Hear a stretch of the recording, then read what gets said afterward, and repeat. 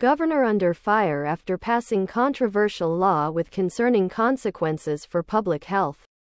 A bill that threatens the public and our environment. The cool down. All for the benefit of special interests, namely the fracking industry. Below are your comments. The governor of PA doesn't pass laws. There's a legislature for that, and then the governor can sign or veto them, just as in other places. Putting all the blame for the unhappiness of some environmentalists on Shapiro is unfair and wrong. It was a joint effort, with backing from other environmentalists. Probably better in the ground than in the air, if those are the only two choices.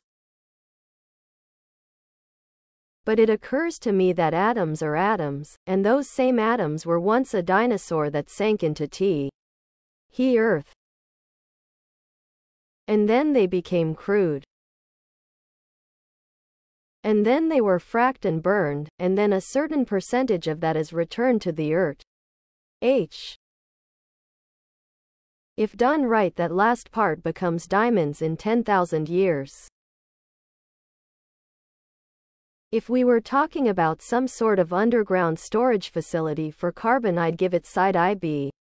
I could also see where something like that could be feasible.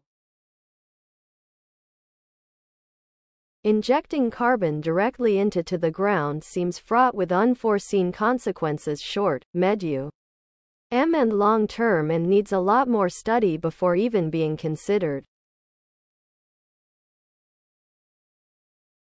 What the radical environmentalists want is absolutely no fracking or oil production, so they will not get on board with any technology or practice that makes those processes more viable for widespread use.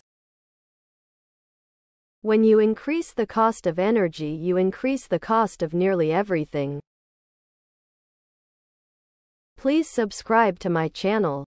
And if you like it, please thumbs up.